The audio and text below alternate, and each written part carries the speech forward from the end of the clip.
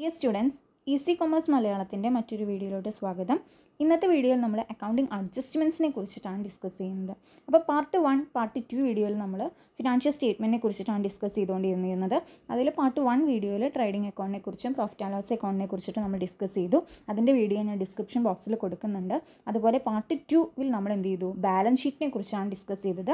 ആ ബാലൻസ് ഷീറ്റിനെ കുറിച്ച് ഡിസ്കസ് ചെയ്ത പാർട്ട് 2 വീഡിയോയും ഡിസ്ക്രിപ്ഷൻ ബോക്സിൽ കൊടുക്കുന്നുണ്ട്. അപ്പോൾ കാണാത്തവർ അത് കയറി കണ്ടതിന് ശേഷം മാത്രമേ പാർട്ട് 3 വീഡിയോ കാണാവൂ, എങ്കിലേ നിങ്ങൾക്കത് മനസ്സിലാവുള്ളൂ.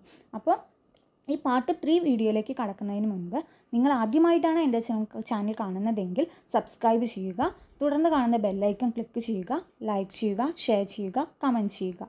ഇനി നമുക്ക് ക്ലാസ്സിലോട്ട് കടക്കാം. Accounting adjustments. എന്താണ് അക്കൗണ്ടിങ് അഡ്ജസ്റ്റ്മെൻറ്റ്സ് എന്ന് പറഞ്ഞു കഴിഞ്ഞാൽ? എന്താണ് അഡ്ജസ്റ്റ്മെൻറ്റ്സ് എന്ന് പറഞ്ഞു കഴിഞ്ഞാൽ നമ്മൾ എന്തെങ്കിലും നീക്കുപോക്കുകളൊക്കെ വരുത്തുന്നതിനാണ് നമ്മളെന്ത് പറയുന്നത്, അഡ്ജസ്റ്റ്മെൻറ്റ്സ് എന്ന് പറയുന്നത്. അപ്പോൾ അക്കൗണ്ടിങ്ങിലും എന്ത് ചെയ്യുന്നുണ്ട്, അഡ്ജസ്റ്റ്മെൻറ്റ്സ് നടത്തുന്നുണ്ട്. അപ്പോൾ ഞാൻ സിമ്പിളായിട്ട് പറയുകയാണെന്ന് വെച്ചാൽ നമ്മൾ ഫിനാൻഷ്യൽ സ്റ്റേറ്റ്മെൻറ്റ് പ്രിപ്പയർ ചെയ്യുന്നത് നമുക്ക് തന്നിരിക്കുന്ന ട്രയൽ ബാലൻസിൻ്റെ അടിസ്ഥാനത്തിലാണ്. ഈ ട്രയൽ ബാലൻസ് നോക്കിയിട്ടാണ് നമ്മൾ ട്രേഡിംഗ് അക്കൗണ്ടിലേക്ക് മാറ്റേണ്ട ഐറ്റവും അതുപോലെ പ്രോഫിറ്റ് ആൻഡ് ലോസ് അക്കൗണ്ടിലേക്ക് മാറ്റേണ്ട ഐറ്റവും ബാലൻസ് ഷീറ്റിലേക്ക് മാറ്റേണ്ട ഐറ്റവും ഒക്കെ നമ്മൾ കണ്ടുപിടിക്കുന്നത്. അപ്പോൾ ഈ ട്രയൽ ബാലൻസിൻ്റെ ബേസിസിലാണ് ഒരു ബിസിനസ്മാൻ എന്ത് ചെയ്യുന്നത്, ഒരു ഫിനാൻഷ്യൽ സ്റ്റേറ്റ്മെൻറ്റ് പ്രിപ്പയർ ചെയ്യുന്നത്. അപ്പോൾ ഈ ട്രയൽ ബാലൻസ് കറക്റ്റ് അല്ലെങ്കിലോ തീർച്ചയായിട്ടും നമ്മൾ എന്ത് തെറ്റും, നമ്മൾ ഫിനാൻഷ്യൽ സ്റ്റേറ്റ്മെൻറ്റ് തെറ്റാൻ ചാൻസ് ഉണ്ട്. എങ്ങനെ ഇത് കറക്റ്റ് ആവാതിരിക്കുന്നത്? കാരണം നമ്മൾ കറണ്ട് ഇയറിൽ കാണിക്കേണ്ട ഏതെങ്കിലും എക്സ്പെൻസസോ ഇൻകമോ എന്ത് ചെയ്തില്ല, കറണ്ട് ഇയറിൽ കാണിക്കാതിരിക്കുക. അതുപോലെ തന്നെ ഫ്യൂച്ചർ ഇയറിൽ കാണിക്കേണ്ട ഏതെങ്കിലും എക്സ്പെൻസസ് കറണ്ട് ഇയറിൽ കാണിക്കുക. ഈ രണ്ട് കേസിലാണ് നമ്മളുടെ ബാലൻസ് ഷീറ്റ് ടോട്ടൽ ആവാതിരിക്കുന്നത് അല്ലെങ്കിൽ ടാലി ആവാതിരിക്കുന്ന കേസ് എന്ന് പറയുന്നത്. അപ്പോൾ ഈ രണ്ട് കേസ് ട്രയൽ ബാലൻസിൽ സംഭവിച്ചു കഴിഞ്ഞാൽ നമുക്ക് കിട്ടുന്ന ഫിനാൻഷ്യൽ സ്റ്റേറ്റ്മെൻറ്റ് എന്ന് പറയുന്നത് ഇൻകറക്റ്റ് ആയിരിക്കും. അപ്പോൾ അതിനെന്ത് ചെയ്യുന്നുണ്ട്, അക്കൗണ്ടിങ് അഡ്ജസ്റ്റ്മെൻറ്റ്സ് ചെയ്യുന്നുണ്ട്. ഡബിൾ എൻട്രി സിസ്റ്റം പ്രകാരം നമ്മൾ കുറച്ച് അഡ്ജസ്റ്റ്മെൻറ്റ്സ് ഒക്കെ ചെയ്തിട്ട് നമ്മളുടെ അക്കൗണ്ടിങ്ങിന് എന്ത് ചെയ്യുകയാണ് ചെയ്യുന്നത്, ടാലിയാക്കി മാറ്റുകയാണ് ചെയ്യുന്നത്. കുറച്ച് ഫ്യൂച്ചറിലേക്ക് വരേണ്ട ഐറ്റം കാണിച്ചിട്ടും ചില ഐറ്റംസ് കാണിക്കാതെയൊക്കെ എന്ത് ചെയ്യുകയാണ്, നമ്മൾ റൂള് പ്രകാരം അത് കറക്റ്റ് ആക്കുന്നതിനെയാണ് നമ്മൾ വിത്ത് അഡ്ജസ്റ്റ്മെൻറ്റ്സ് എന്ന് പറയുന്നത്. അപ്പോൾ ശ്രദ്ധിക്കുക, The financial statements are prepared with the help of given trial balance. ഞാൻ പറഞ്ഞ കാര്യമാണ്, ട്രയൽ ബാലൻസിൻ്റെ സഹായത്തോട് കൂടിയിട്ടാണ് ഫിനാൻഷ്യൽ സ്റ്റേറ്റ്മെൻറ്റ് പ്രിപ്പയർ ചെയ്യുന്നത്. It is possible that the expenses given in trial balance may not be total expenses for the accounting year four which trial balance has been prepared. അപ്പോൾ നമ്മൾ trial balance prepare ചെയ്യുന്ന സമയത്ത് അതിൽ കൊടുത്തിരിക്കുന്ന total expenses എന്ന് പറയുന്നത് നമ്മുടെ accounting ഇയറിലെ total expenses ആയിരിക്കില്ല. എന്ന് വെച്ചാൽ ചില എക്സ്പെൻസൊക്കെ നമ്മൾ മിസ് ചെയ്തിട്ടുണ്ടായിരിക്കും. ഈ കേസിൽ നമുക്ക് എന്ത് ചെയ്യാം, നമ്മുടെ ഫൈനൽ സ്റ്റേറ്റ്മെൻറ്റ് തെറ്റാൻ ചാൻസ് ഉണ്ട്. അതേപോലെ തന്നെ വരുന്ന മറ്റൊരു കേസാണ് A portion of the expenses given in the trial balance may be related to future year. നമ്മൾ ട്രയൽ ബാലൻസിൽ കൊടുത്തിരിക്കുന്ന എക്സ്പെൻസസ് ഫ്യൂച്ചർ ഇയറിലായിരിക്കും. ചിലപ്പോൾ ഈ വർഷം കിട്ടിയിട്ടുണ്ടായിരിക്കും, പക്ഷേ നമ്മൾ ഈ വർഷം കാണിക്കേണ്ട ഐറ്റം ആയിരിക്കില്ല, ഫ്യൂച്ചർ ഇയറിൽ കാണിക്കേണ്ട ഐറ്റം ആയിരിക്കും. അപ്പോൾ അങ്ങനെ വന്നാലും നമ്മളെ ഫിനാൻഷ്യൽ സ്റ്റേറ്റ്മെൻറ്റ് എന്താവാൻ ചാൻസ് ഉണ്ട്, തെറ്റാവാൻ ചാൻസ് ഉണ്ട്. The financial statement are prepared with help of such trial balance they will not present A correct picture of the business. അപ്പോൾ ഇത്തരത്തിലുള്ള ഒരു ട്രയൽ ബാലൻസിൻ്റെ എന്ന് വെച്ചാൽ ഫ്യൂച്ചറിലുള്ള ഐറ്റം കാണിച്ചിട്ടും കറണ്ടിലുള്ള ഐറ്റം കാണിക്കാതെയൊക്കെ ഉള്ള ഒരു ട്രയൽ ബാലൻസിൻ്റെ അടിസ്ഥാനത്തിലാണ് ഒരു ബിസിനസ്മാൻ എന്ത് പ്രിപ്പയർ ചെയ്യുന്നത്, ഫിനാൻഷ്യൽ സ്റ്റേറ്റ്മെൻറ്റ് പ്രിപ്പയർ ചെയ്യുന്നതെങ്കിൽ അത് ബിസിനസ്സിൻ്റെ കറക്റ്റ് പിക്ചർ എന്ത് ചെയ്യില്ല, നമുക്ക് തരില്ല. കാരണം നമ്മളെ ഫൈനൽ അക്കൗണ്ട് ടാലി ആയാൽ കൂടി, എന്തെങ്കിലും അഡ്ജസ്റ്റ്മെൻറ്റ്സിൽ അത് ടാലി ആയാൽ കൂടി നമ്മളുടെ അക്കൗണ്ട് എന്തായിരിക്കും, തെറ്റായിരിക്കും. അപ്പോൾ അതിനെയാണ് നമ്മളെന്ത് പറയുന്നത്, ഈ കേസിലാണ് നമ്മളെന്ത് ചെയ്യുന്നത്, അക്കൗണ്ടിങ് അഡ്ജസ്റ്റ്മെൻറ്റ്സ് ചെയ്യുന്നത്. So, before preparing the financial statement, it is necessary to find out the items of expenses or income which related to the current year but have not been paid or received. അപ്പോൾ നമ്മളൊരു financial statement prepare ചെയ്യുന്നതിന് മുൻപേ എന്ത് ശ്രദ്ധിക്കണം, ഈ ഇയറിൽ current ഇയറിൽ കാണിക്കേണ്ട എക്സ്പെൻസസും ഇൻകംസൊക്കെ കാണിച്ചിട്ടുണ്ടോ, പേ ചെയ്തിട്ടുണ്ടോ, റിസീവ് ചെയ്തിട്ടുണ്ടോ എന്നൊക്കെ എന്ത് ചെയ്യണം, ശ്രദ്ധിക്കണം. അതുപോലെ തന്നെ it is necessary to find out the item of expenses or income which is related to future year but have been paid or received during the current ഇയറിൽ. ഫ്യൂച്ചർ ഇയറിൽ കാണിക്കേണ്ട ഏതെങ്കിലും എക്സ്പെൻസസോ ഇൻകംസോ കറണ്ട് ഇയറിൽ പേ ചെയ്തിട്ടുണ്ടോ, റിസീവ് ചെയ്തിട്ടുണ്ടോ എന്ന് കൂടെ നോക്കണം. ഇതിൻ്റെ അടിസ്ഥാനത്തിലാണ് നമ്മൾ എന്ത് ചെയ്യേണ്ടത്, ഫൈനൽ അക്കൗണ്ട് പ്രിപ്പയർ ചെയ്യേണ്ടത്. Therefore, it becomes necessary to make some adjustments in respect of some term items, expenses and incomes. അപ്പോൾ ഇവിടെ എന്ത് ചെയ്യുന്നുണ്ട്, കുറച്ച് റൂള് പ്രകാരം ഇവിടെ കുറച്ച് അഡ്ജസ്റ്റ്മെൻറ്റ്സ് ചെയ്ത് കൊടുക്കുകയാണ് ചെയ്യുന്നത്. അപ്പോൾ ഈ ചെയ്ത് കൊടുക്കുന്ന അഡ്ജസ്റ്റ്മെൻറ്റ്സിനെ വിളിക്കുന്ന പേരാണ് അക്കൗണ്ടിങ് അഡ്ജസ്റ്റ്മെൻറ്റ്സ് എന്ന് പറയുന്നത്. വളരെ ഇമ്പോർട്ടൻ്റ് ആയിട്ടുള്ളൊരു ടോപ്പിക്കാണ്. ഫോക്കസ് ഏരിയ ആയതുകൊണ്ട് നിങ്ങൾക്ക് ആകെ 6 അഡ്ജസ്റ്റ്മെൻറ്റ്സാണ് ഇവിടെ പഠിക്കാനുള്ളൂ. ഈ അഡ്ജസ്റ്റ്മെൻറ്റ്സ് ഒക്കെ റെക്കോർഡ് ചെയ്യുന്നത് ഫൈനൽ അക്കൗണ്ടിലെ 2 പ്ലേസസിൽ റെക്കോർഡ് ചെയ്യുന്നുണ്ട്.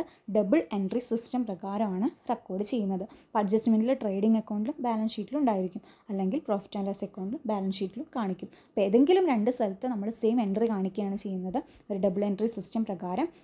അങ്ങനെയാണ് നമ്മൾ എന്ത് ചെയ്യുന്നത്, അഡ്ജസ്റ്റ്മെൻറ്റ്സ് ചെയ്യുന്നത്. അപ്പോൾ ഇത്രയാണ് അഡ്ജസ്റ്റ്മെൻറ്റ്സിനെ കുറിച്ചിട്ട് പറയാനുള്ളത്. അപ്പോൾ നിങ്ങൾക്ക് ഫോക്കസ് ഏരിയ ബേസിലുള്ള ആ 6 അഡ്ജസ്റ്റ്മെൻറ്റ്സിനെ കുറിച്ചിട്ട് മാത്രമേ ഞാൻ ഇന്നത്തെ ക്ലാസ്സിൽ ഡിസ്കസ് ചെയ്യുന്നുള്ളൂ. നിങ്ങൾക്ക് ഫോക്കസ് ഏരിയ ബേസിലുള്ള 6 അഡ്ജസ്റ്റ്മെൻറ്റ്സ് വരുന്നത്, ഫസ്റ്റ് വരുന്നതാണ് closing stock, second outstanding expenses, prepaid expenses, accrued income received in advance, depreciation on fixed asset. അപ്പോൾ ഇത്രയും അഡ്ജസ്റ്റ്മെൻറ്റ്സിനെ കുറിച്ചിട്ടാണ് നിങ്ങൾക്ക് പഠിക്കാനുള്ളത്. അപ്പോൾ അതിൽ വരുന്ന ഫസ്റ്റ് അഡ്ജസ്റ്റ്മെൻ്റ് ആണ് ക്ലോസിംഗ് സ്റ്റോക്ക്. എന്താണ് ക്ലോസിംഗ് സ്റ്റോക്ക് എന്ന് പറഞ്ഞു കഴിഞ്ഞാൽ, the closing stock is A stock of goods which remain unsold at the end of the accounting year. ഒരു അക്കൗണ്ടിങ് ഇയറിൽ വിറ്റ് പോവാത്ത, അൺസോൾഡ് എന്ന് പറഞ്ഞാൽ എന്താ, വിറ്റ് പോവാത്ത ബാക്കി വരുന്ന ഗുഡ്സിനെ വിളിക്കുന്ന പേരാണ് ക്ലോസിംഗ് സ്റ്റോക്ക്. ഈ വർഷത്തെ നമ്മൾ ഡിസംബറിലാണ് നമ്മൾ അക്കൗണ്ടിങ് ഇയർ എൻഡ് ചെയ്യണമെങ്കിൽ ആ ഡിസംബറിൽ നമ്മൾ വിറ്റ് പോവാത്ത എത്രത്തോളം സ്റ്റോക്ക് നമ്മുടെ കയ്യിലുണ്ടോ അതിനെയാണ് നമ്മൾ ക്ലോസിംഗ് സ്റ്റോക്ക് എന്ന് വിളിക്കുന്നത്.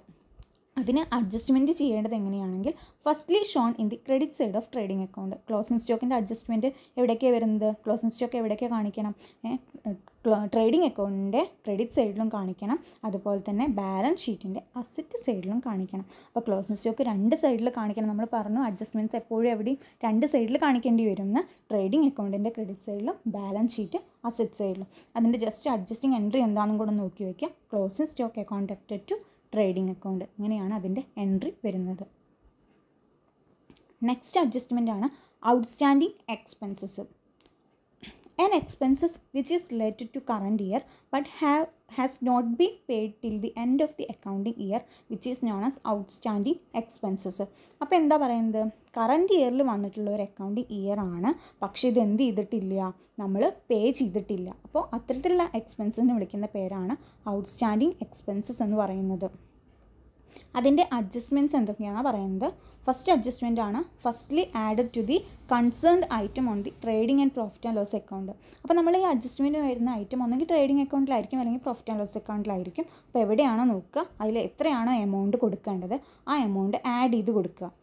Next then shown in the liability side of the balance sheet. എന്നിട്ട് നമുക്ക് കിട്ടിയിട്ടില്ല ആ ഔട്ട്സ്റ്റാൻഡിങ് എക്സ്പെൻസസ് എന്ന് പറയുന്ന ഐറ്റം മാത്രം നമ്മൾ ബാലൻസ് ഷീറ്റിലെ ലയബിലിറ്റി സൈഡിൽ കാണിക്കുക.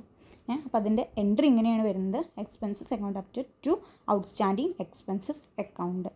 ഒരു എക്സാമ്പിൾ കൊടുക്കുകയാണെന്ന് വെച്ചാൽ ഔട്ട്സ്റ്റാൻഡിങ് സാലറി എന്ന് പറയുന്നത് വെച്ചാൽ salary account അപ്റ്റഡ് to outstanding salary. അപ്പോൾ നമ്മൾ എന്ത് ചെയ്യണം, സാലറി വരെ നമുക്കറിയാം എവിടെ വരുന്നത്, പ്രോഫിറ്റ് ആൻഡ് ലോസ് അക്കൗണ്ടിലാണ് വരുന്നത്. അപ്പോൾ പ്രോഫിറ്റ് ആൻഡ് ലോസ് അക്കൗണ്ടിൽ സാലറിയുടെ കൂടെ ആഡ് ചെയ്ത് കൊടുക്കുക. ആഡ് ചെയ്ത എമൗണ്ട് മാത്രം എന്ത് ചെയ്യുക, ഔട്ട്സ്റ്റാൻഡിങ് സാലറി എന്ന് പറഞ്ഞിട്ട് ബാലൻസ് ഷീറ്റിലെ ലയബിലിറ്റി സൈഡിൽ കാണിക്കുക. അപ്പോൾ ഇങ്ങനെയാണ് ഔട്ട്സ്റ്റാൻഡിങ് എക്സ്പെൻസസിൻ്റെ എൻട്രി വരുന്നത്. നെക്സ്റ്റ് തേർഡ് അഡ്ജസ്റ്റ്മെൻ്റ് ആണ് പ്രീപെയ്ഡ് എക്സ്പെൻസസ്. എന്താണ് പ്രീപെയ്ഡ് എക്സ്പെൻസസ് എന്ന് പറഞ്ഞു കഴിഞ്ഞാൽ, sometime A part of expenses given in the trial balance may be related to future year. Such part of expenses shown as prepaid expenses. അപ്പോൾ നമ്മൾ future ഇയറിൽ വരേണ്ട expenses ആയിരുന്നു, പക്ഷേ അത് എന്ത് ചെയ്തു, കറൻറ്റ് ഇയറിൽ കാണിച്ചു. അത്തരത്തിലുള്ള എക്സ്പെൻസാണ് പ്രീപെയ്ഡ് എക്സ്പെൻസസ് എന്ന് പറയുന്നത്. 2021 കൊടുക്കേണ്ട വാടക നമ്മൾ എന്ത് ചെയ്തു, 2020 മുൻകൂട്ടിയിട്ട് അഡ്വാൻസ് ആയിട്ട് കൊടുത്തു. അത് 2020 അക്കൗണ്ടിൽ ബിസിനസ്മാൻ എന്ത് ചെയ്തു, അറിയാതെ കാണിച്ചു. ആ കേസാണ് പ്രീപെയ്ഡ് എക്സ്പെൻസ് എന്ന് പറയുന്നത്.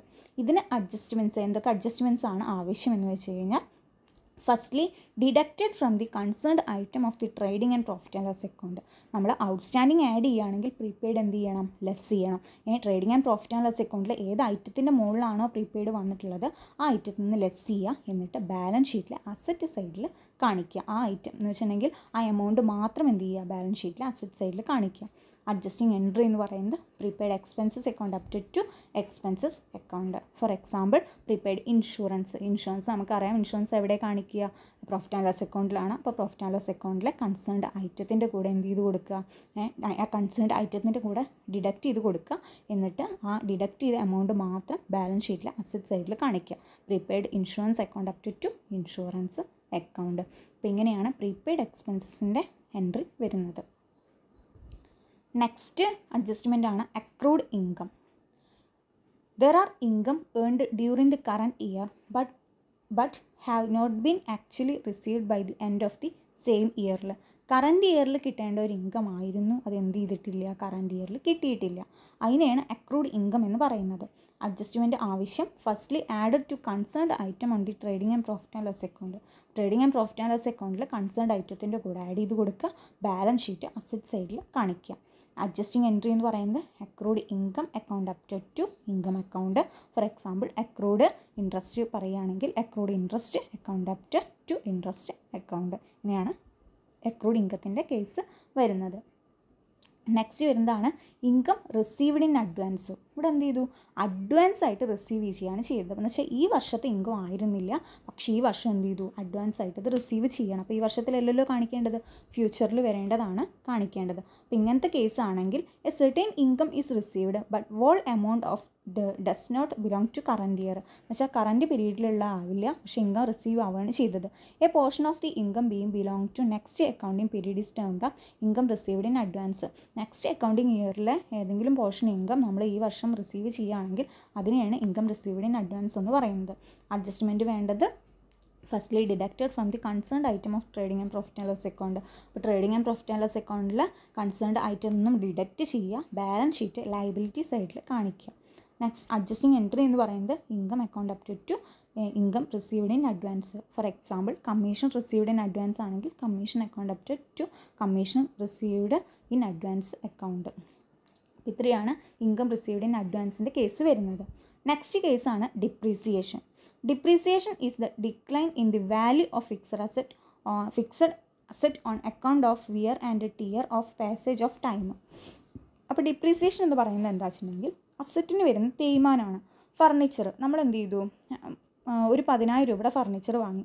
ഈ 10,000 രൂപയുടെ ഫർണിച്ചറിന് 10 വർഷം കഴിഞ്ഞാലും ഈ 10,000 രൂപ നമുക്ക് കിട്ടും ഇല്ല, നമുക്കൊരു 6,000 അല്ലെങ്കിൽ 5,000 രൂപ അതിന് കിട്ടുള്ളൂ. അപ്പോൾ 5,000 രൂപ അവിടെ എന്ത് ചെയ്തിട്ടുണ്ട്, കുറഞ്ഞിട്ടുണ്ട്. ആ കുറഞ്ഞ എമൗണ്ടിനെ വിളിക്കുന്ന പേരാണ് ഡിപ്രീസിയേഷൻ അല്ലെങ്കിൽ തേയ്മാന ചിലവ് എന്ന് പറയുന്നത്. അപ്പോൾ it is treated as A business expense and debited to profit and loss account. ഇവിടെ ഈ ഡിപ്രീസിയേഷൻ നമുക്ക് എക്സ്പെൻസ് അല്ലേ, കാരണം അത് ചിലവാണ്. അതുകൊണ്ട് തന്നെ ബിസിനസ്മാൻ എന്ത് ചെയ്യുന്നു, ബിസിനസ് എക്സ്പെൻസ് ആയിട്ടാണ് ട്രീറ്റ് ചെയ്യുന്നത്. അത് പ്രോഫിറ്റ് ആൻഡ് ലോസ് അക്കൗണ്ടിൽ ഡെബിറ്റ് ചെയ്യുകയാണ് ചെയ്യുന്നത്. അഡ്ജസ്റ്റ്മെൻറ്റ് വേണ്ടത് വളരെ ഇമ്പോർട്ടൻ്റ് ആയിട്ടുള്ള ഒരു അഡ്ജസ്റ്റ്മെൻ്റ് ആണ് ഡിപ്രീസിയേഷൻ എന്ന് പറയുന്നത്. ഏതൊക്കെ അഡ്ജസ്റ്റ്മെൻ്റ് ആണ് ആവശ്യം എന്ന് വെച്ചിട്ടുണ്ടെങ്കിൽ firstly debited to profit and loss account. First എന്ത് ചെയ്യണം, ഡിപ്രീസിയേഷനെ പ്രോഫിറ്റ് ആൻഡ് ലോസ് അക്കൗണ്ടിൽ ഡെബിറ്റ് ചെയ്യണം. രണ്ടാമത്തെ കേസായിട്ട് then deducted from the concerned asset on the asset side of the balance sheet. Balance ഷീറ്റിലെ അസറ്റ് സൈഡിൽ ഏത് അസറ്റിൻ്റെ മുകളിലാണോ ഡിപ്രീസിയേഷൻ അതൊന്ന് എന്ത് ചെയ്യുക, ഡിഡക്റ്റ് ചെയ്യുക. For example furniture 10% depreciation on furniture എന്ന് പറയുകയാണെങ്കിൽ ഫർണിച്ചറിൻ്റെ ഇപ്പോൾ 10,000 രൂപയാണ് ഫർണിച്ചറിനെങ്കിൽ 10,000ൻ്റെ 10% കാണുക. അപ്പോൾ നമുക്ക് 1,000 കിട്ടും. ഈ 1,000 എന്ന് പറയുന്ന എമൗണ്ട് മാത്രം എന്ത് ചെയ്യുക, ബാലൻസ് ഷീറ്റിൽ പ്രോഫിറ്റ് ആൻഡ് ലോസ് അക്കൗണ്ടിൽ ഡെബിറ്റ് ചെയ്യുക. എന്നിട്ട് ഈ 1,000 ഫർണിച്ചറിന് ഡിഡക്റ്റ് ചെയ്തിട്ട് ബാലൻസ് ഷീറ്റ് അസറ്റ് സൈഡിൽ കാണിക്കണം. എന്ന് വെച്ചാൽ ഫർണിച്ചർ 10,000 ആണ്, അതിന് എന്ത് ചെയ്തു, ലെസ് ഡിപ്രീസിയേഷൻ എന്ന് പറഞ്ഞിട്ട് 1,000 ഡിഡക്റ്റ് ചെയ്തിട്ട് 9,000 രൂപ എന്ത് ചെയ്യുക, ഫർണിച്ചറിൻ്റെ അസറ്റ് സൈഡിൽ കാണിക്കണം.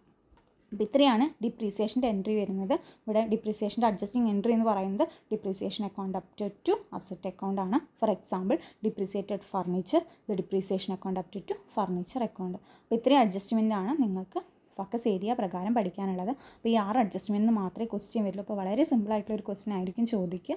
അപ്പോൾ ഇതിൻ്റെ ക്വസ്റ്റ്യൻസ് നമ്മൾ അടുത്ത പാർട്ടിൽ ഉൾപ്പെടുത്തുന്നതായിരിക്കും. ഡിപ്രീസിയേഷൻ നിങ്ങൾ കറക്റ്റായിട്ട് ആ എൻട്രീസൊക്കെ കറക്റ്റ് പഠിച്ച് വയ്ക്കുക. അഡ്ജസ്റ്റ്മെൻറ്റ്സ് ആണ് കാര്യമായിട്ടും പഠിക്കേണ്ടത്. എൻട്രീസ് ജസ്റ്റ് ഓർത്ത് വെച്ചാൽ മതി. ഓക്കെ.